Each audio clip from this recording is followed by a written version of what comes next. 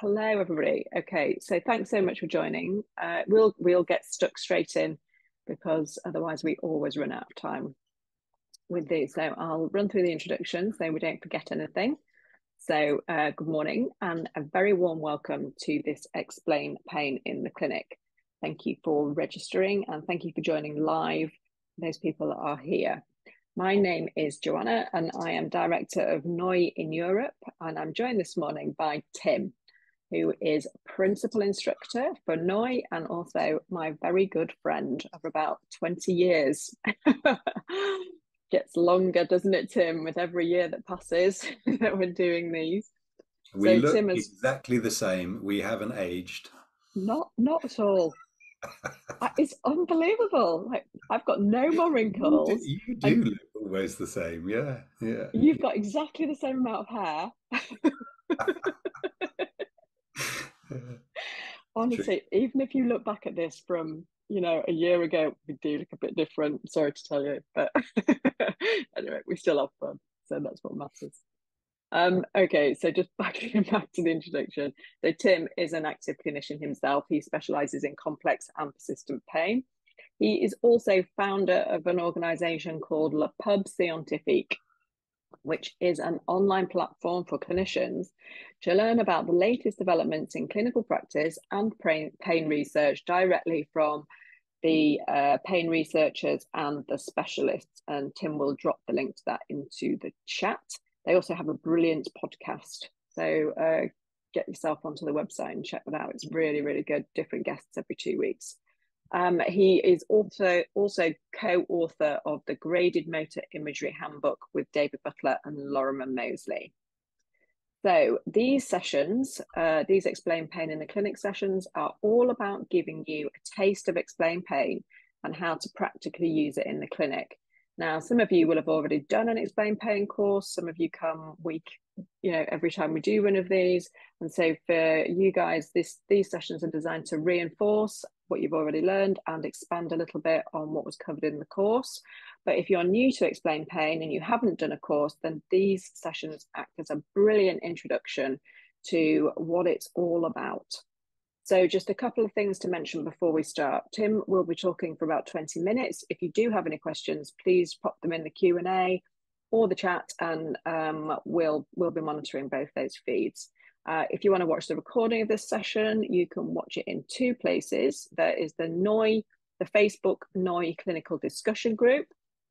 It's a really great group, and we put loads of bits of information in there, and there's contributions and people put questions in there, and that's a great group to be part of. And we also put the live stream of these into that group.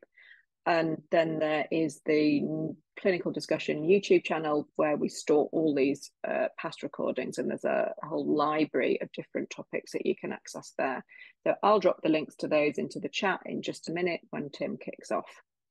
So today we are talking about if the current medical model for helping people with chronic pain is effective, and Tim will look at the limitations and look at some new perspectives on chronic pain that may lead to more effective management, and how Explain Pain sits around all of those ideas. So Tim, should we kick off with a little bit about what the current medical model is? Or perhaps you'd like to sorry, I've gone too fast, haven't I? Do you want to tell us what you're going to be talking about? Well, I've just got this plan in my mind, which is, to say a little bit about the medical model, what that means to us, our patients, societally, even perhaps how systems are set up, which will give us a flavour to understand the relationship that has with long-term conditions and people with long-term or persistent pain. And then I've got a few thoughts about what we could do about it. I mean, I'm not thinking that we can change things overnight, but I wonder whether we can start making some. I mean, I'm absolutely sure people joining here, many people are complete converts and you're wanting the same thing, but how can we set things up to be more successful, not just for the person in pain, but for us, and also from a societal point of view as well. So, yeah. Perfect. Hmm. Okay. So off you Let, go. let's start. Well, I mean, I imagine this is fairly obvious for people, but I'll just sort of spell it out. But much of healthcare, current healthcare in a westernized setting, is predicated on a biomedical model. And a biomedical model is a sort of really intuitive model that is looking for a cause. You know, if it was an infection, for instance, we've just been talking about that before coming on air, but it would be brilliant if you could identify the bug, the bacteria, and then target that specific bug. So awesome, great in an acute setting. There are some issues with a biomedical model from a pain perspective. I suppose the obvious one is that it's quite reductionist.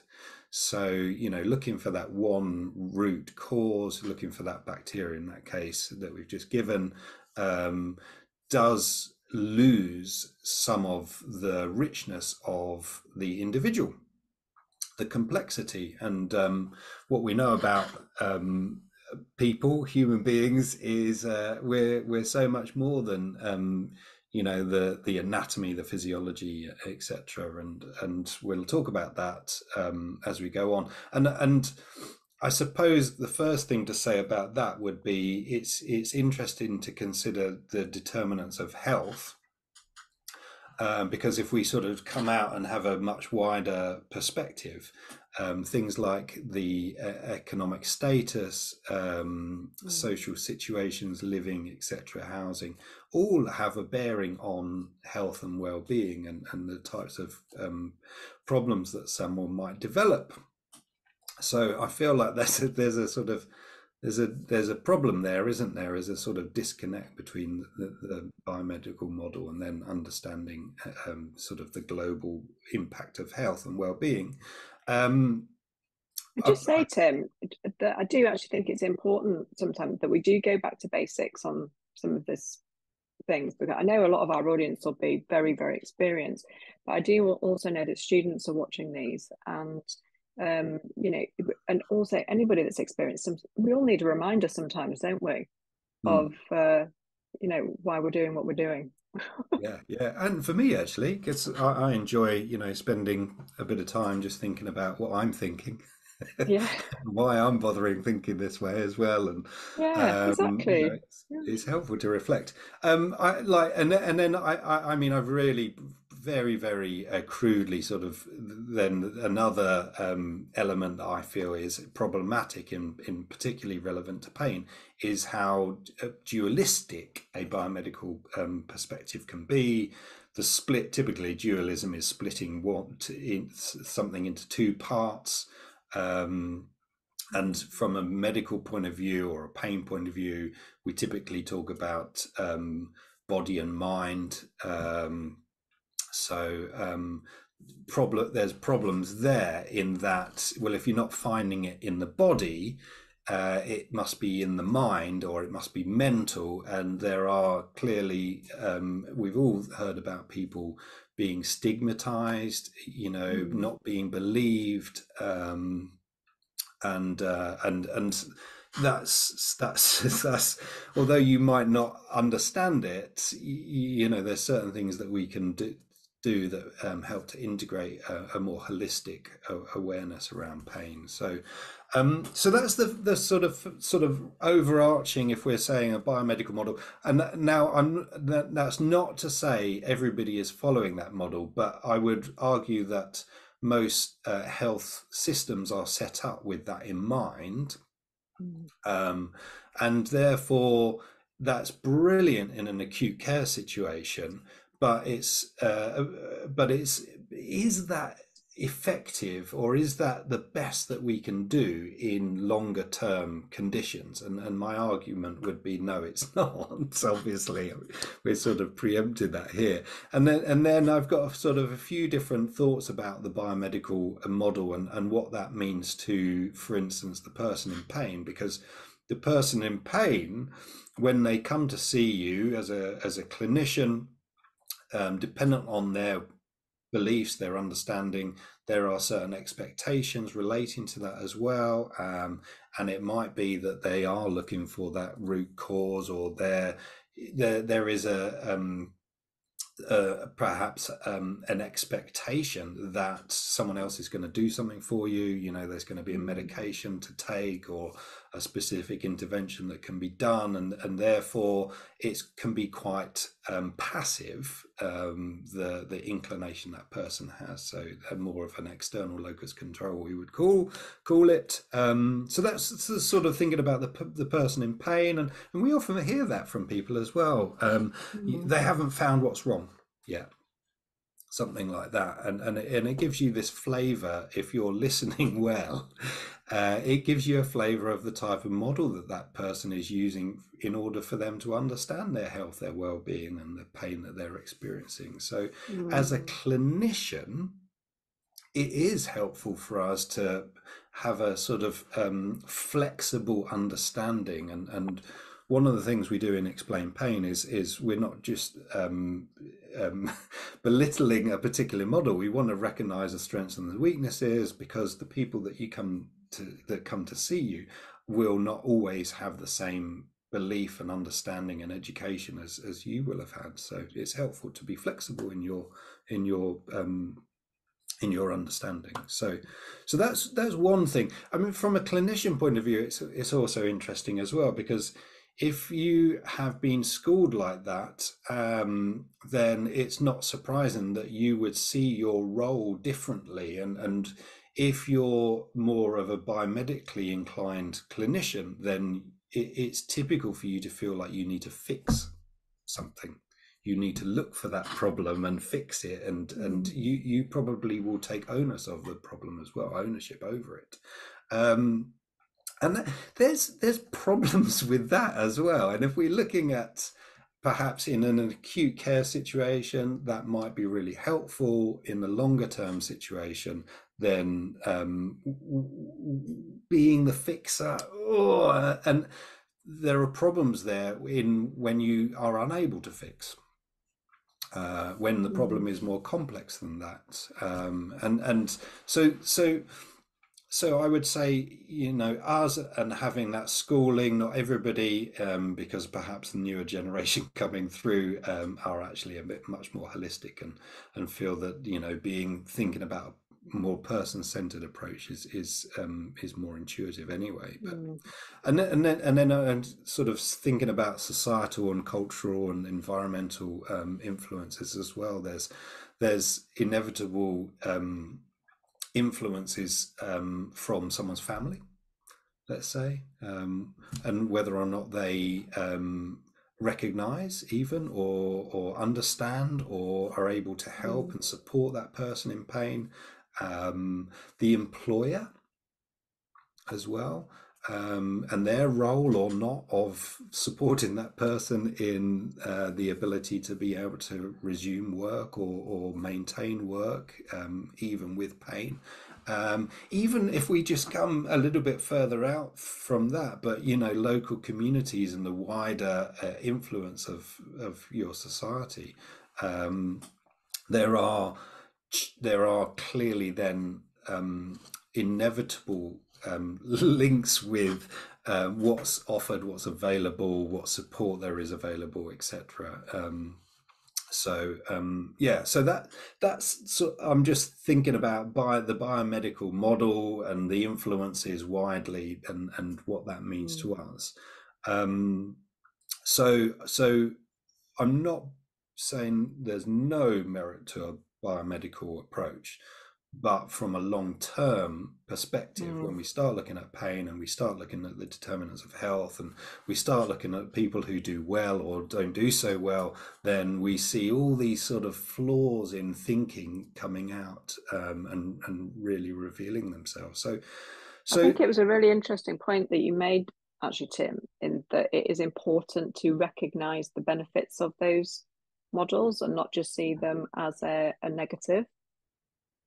Yeah, and look, whatever the next model is, if it's a biopsychosocial model, or if we're thinking about frameworks of understanding, if it's inactivism or predictive processing, or wherever it goes to understand pain, no model's perfect. There's strengths and weaknesses to each, and it's worth recognizing that. Um, and then I wanted to come back and sort of see where explain pain situates us in this argument. Mm, And one of the things that we hear from patients, so the lived experience of accessing healthcare, of the literal contact that they have with healthcare clinicians. They often have quite negative experiences, and we hear these so often, don't we, Joe? mm, They even term it, it's a battle to access healthcare. And I'm mm, thinking about a person last week, and the involvement of litigation, and like the battle with the lawyers, and whether or not they're actually releasing funds to access healthcare. And I mean, it's mm, just, and the impact that then has on my patient is that it is incredibly stressful experience, it's just accessing the care that they need and mm, want as well. So um, and you can understand if someone is more biomedically inclined, that where they might struggle if they're not finding something on a blood mm, test, that they might struggle to reconcile why is it that this person is experiencing pain at this time. So you can understand that perspective, but there would be simple things that we could do, and simple things that we can do is set up the space right, the environment right, build a relationship and a rapport, and listen to someone and validate their experiences, even though you don't know what it might be like for them to go through this. mm, You can do your best to understand what it is that they're experiencing. So I feel like there's an awful lot that we can immediately do that completely relate to an explain pain approach. um, and and how simple would that be?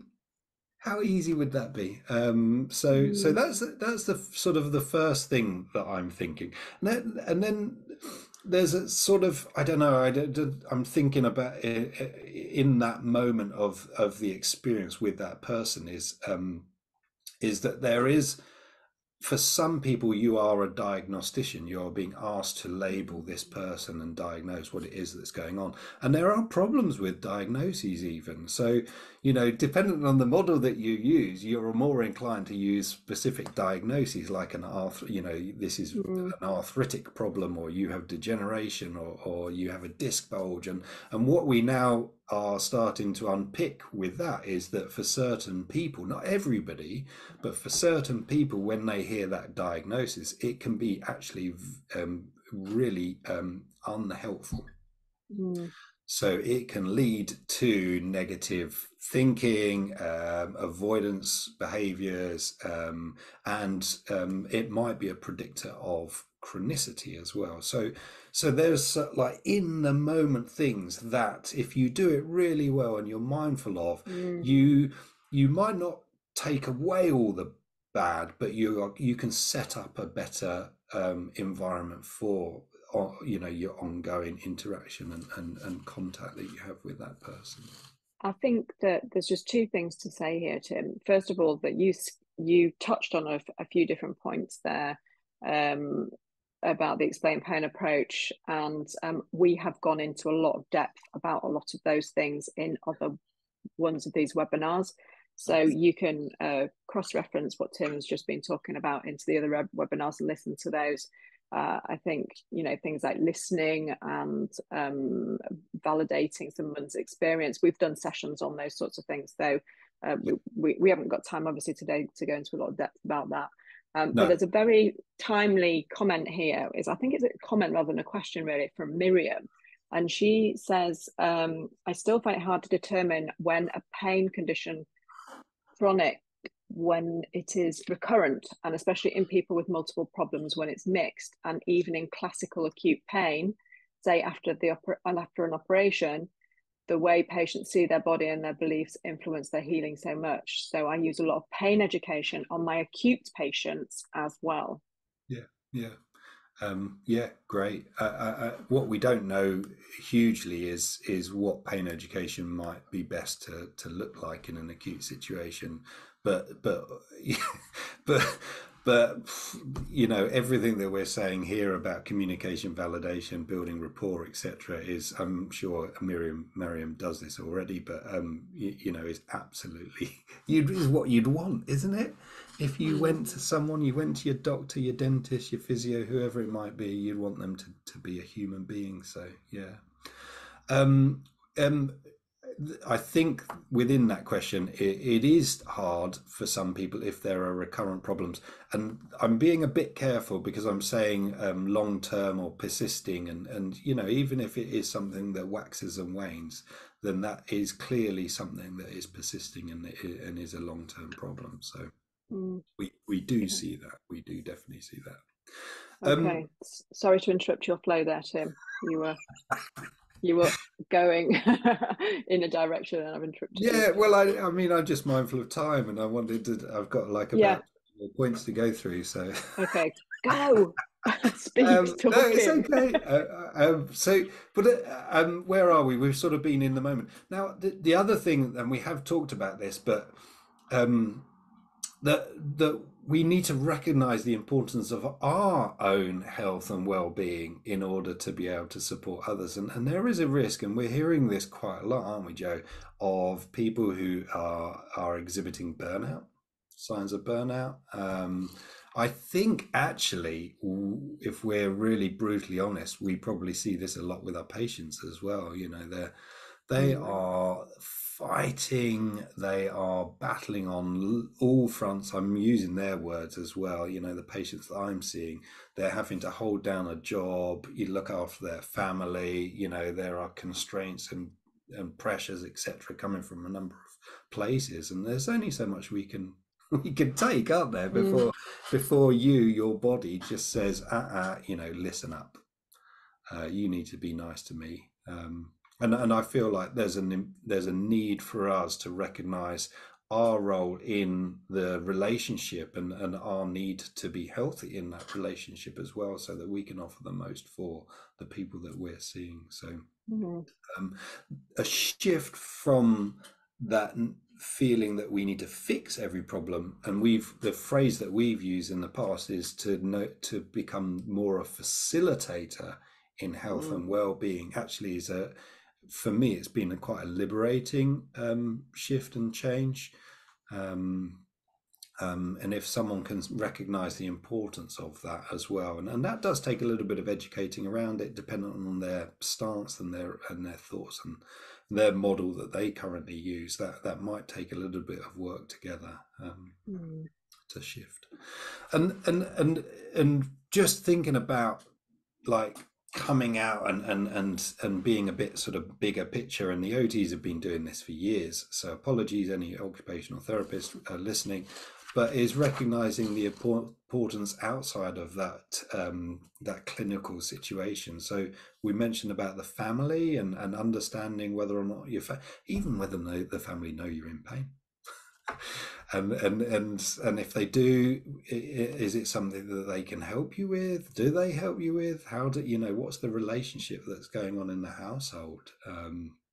Can be massive, can't it? And then I didn't see Morton Ho popping up. Murray mentioned, but the role that employers have in the recovery phase as well. And from a sport perspective, it makes sense, doesn't it, that you've got this sort of graded return to activity and performance, and eventually to the game situation. and Mm. and not all employers are at that point where they're willing to work with the person and the clinician and giving them, creating the right conditions so that they are going to come back to work successfully. I've got another example of a patient I've been working with for a long period of time. She's building up from being bedbound, and she can now do 9 hours of work in a week, which we think is a phenomenal change. But looking at the employment strategies and the other people involved, is they're like, well, if you can do 9 hours, why can't you do full time? And so that's the belief and the Mm. understanding needs to shift, and it needs to change from a societal point of view as well. And if we sort of come out further than that, because a lot of people are, you can probably see population health strategies going on regularly in the UK. They're happening at the moment, aren't they, Joe? Mm. Where there is more recognition in what we can do in order for us to maintain health and well-being. Instead of waiting for the problem to develop, why not set up the conditions so that you are healthier longer into life? And we've talked about the difference between health span and lifespan, and acute medicine is brilliant at prolonging lifespan. It's not so well set up to Mm. increase health span. And health span, for those not familiar with that, is the length of time that you are able to engage in life in a healthy way. So doing what you want to do for as long as possible.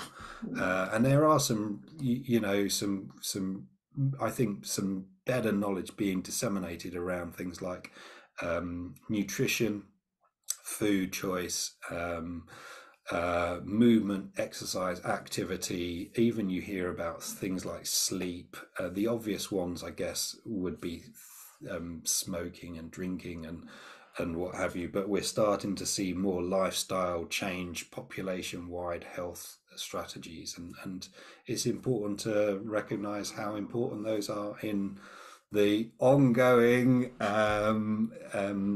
delivery of really effective and high quality care for people with long term pain problems. Mm. Yeah. So A there's a summary. lot there, Tim. And I just said I have there's a question from somebody in the audience, and I also just wanted to say to Marie, you asked about a session called from fixer to facilitator, and I am pretty sure we've done that. And I'm just going to look for it and see if I can find it. But I'm we, pretty sure, Tim, we did a session called from fixer to facilitator. we did a coaching session with Richmond. Oh, was that it with La Yeah, Pub? yeah. Ah, okay. Well, thanks, Marie. We could that might be our next session. Who knows? But Tim and I will make a note of that. Yeah. I think it was a coaching session with Richmond State. Okay, so just quickly before we wrap up here, Tim, can we just answer Kath's question in the Q&A? Is there any section of NICE NHS that looks at a situation as pain is the current problem? We haven't found a cause of pain, but we will still treat the pain as a thing to deal with. I honestly don't know. Is there any section of NICE NHS that looks at a situation as pain as the current problem? We haven't found a cause.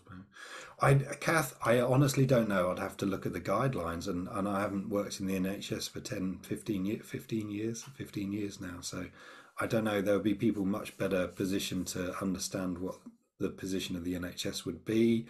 And it's not like one of the things that I do is I get to talk to many different people working in different settings and within different systems. And what we find in the UK and the NHS is there are some phenomenally well set up systems and integrated departments that are doing exactly what I'm talking about here wonderfully well. And then we have others that are so under resourced, funded, and they are really struggling as well. And we hear from those departments and the people working in them. So yeah, it's kind of weird, isn't it? This massive organization, and it's very fragmented and disparate in terms of what is available geographically. Um, that didn't answer your question. But But I mean, I know we've talked about this before, but there are sort of departmental level approaches, but equally the importance of individual level, bringing this knowledge into departments. yeah, yeah, yeah, yeah, Yeah. Yeah. And I think Okay. Sorry. I know we're running out of time, but I was going to sort of run through some really simple recommendations, which would be like the person in pain is a human being, like treat them as that, be person centered, individual, build the rapport, validate, think about your communication. Then there are things like, if it's a long-term condition, thinking about how services are delivered from a temporal point of view. In other words, like time is a feature in recovery. And if you are only allocated a 6 week period that you can work with someone, is that going to be effective for a long term condition? If you work with someone for 6 months and then you're being told, I'm afraid you've done your 6 sessions, you've got to finish now and move on, is that going to be like, are they just going to come back into the system? So systems need to also evaluate whether they can be better designed to help people with long-term conditions, which they can be for some other long-term conditions. That's absolutely set up. The clinician, even their thinking, their understanding, the models that they use, being more flexible with it, I think will help. But be like spending some time on yourself. And not, if you work in a team, recognizing where you can support others as well within the team, I think is really, really important. And then there are big, like, people are doing projects on this, but there are big population wide strategies that I feel would be really, really helpful. And the one I'm gonna like, one, not a moan, but people joining a session like this we are preaching to the converted. And the thing is, and I have these friends, the thing is that this isn't necessarily the way that everybody is thinking. And there are a lot of people there. I'm speaking to a really good friend of mine last week who is off work at the moment. He's unwell. He's clearly got signs of burnout. And he hasn't had the support. But he is quite biomedically oriented Mm. and doesn't recognize, and being fair to him, like that, we need to boost the level and understanding of everybody around us. Mm. Tim, we're gonna have to stop because we've gone Yeah, 5 minutes over. yeah, But yeah. I get you completely with that. We do feel like everybody knows this stuff, and you and I are guilty of this too. I think there's this assumption that people in our community think, that they know what we're talking about, but we get so many new people on these sessions. It is so important to keep talking about it, to keep going over and over and over the same stuff, because it's really hard to actually implement becoming a facilitator from being a fixer unless you're really comfortable with it, those methods, and that you're being reminded of it constantly. So I think, just to wrap up there, Tim, if anybody on this call has not done an explain pain course with Tim, if you want to know how to do this stuff, if you want to know how to become a facilitator, not a fixer, and to take that into your work as a private clinician or into a department where you feel like you might be swimming against the tide, Tim is your man. He'll help you learn how to do that. He's got a couple of courses coming up. He's got a one starting on the 22nd of February, which is I think 4 sessions, 3 hours each. You do that over the space of 2 weeks. You have a chance to learn from him, go away, implement some of it, come back, ask him questions. And these sessions here are designed to support you beyond the course. We don't believe in just training people and then shutting the door and saying, see you later. That's what this is all about. It's about ongoing, continued support. So if you want to do an explain pain course with Tim, 22nd of February is his next one. And then beyond that, there will be another spring schools coming up, which is a 10-week program. Same form, same content, longer period. Okay, guys, I'm sorry we've run right over today. We've probably maybe bit off a little bit more than we could chew, but it was great. And thanks so much for joining. And we'll see you again in a couple of weeks. We'll just decide on what we're going to do next time. Okay, cheers, guys. Thanks so much. Take Cheers. care.